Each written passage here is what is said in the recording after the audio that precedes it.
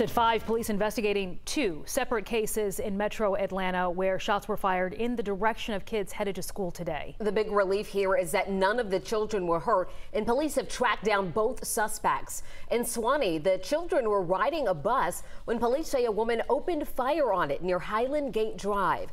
At almost exactly the same time in northwest Atlanta, police say an officer shot a man after he allegedly fired a gun in the direction of kids waiting on a bus near Skipper Place. Savannah Levins leads off our team coverage for you tonight from Gwinnett and Savannah. We're hoping to learn that suspect's identity at any moment now. Yes, we are. Police are still interviewing that suspect. But again, the good news, like you said, is that no kids were hurt. Several children were on board. You can actually see the tire marks on this yard where the bus had to go up off of the road to avoid the suspect and get away. Right now, again, that suspect being interviewed by police. After students at Riverside Elementary School were ushered inside to class, the shot-up school bus was towed away. Bullet holes clearly visible in the front windshield. It looked to me like that hole in the windshield was right in front of the driver. Gwinnett police say the bus driver was slightly hurt from the shattered glass, but luckily was not shot.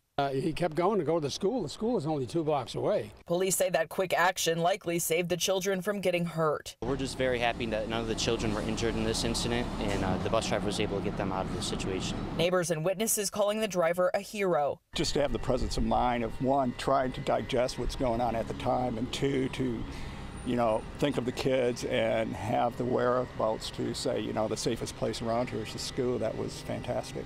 Police took a woman into custody who they believe fired the shots. Is the indication that this is probably random?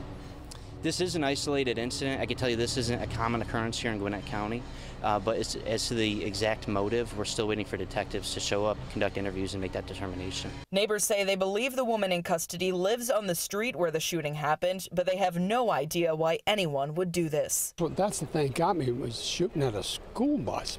Lord. A little kid could have really gotten hurt. That would have been horrible. If and when police formally charge that woman, we'll be able to tell you more about her, like her name, whether she has a criminal history. Of course, we'll keep you updated on air and online. Guys. All right, Savannah, thank you.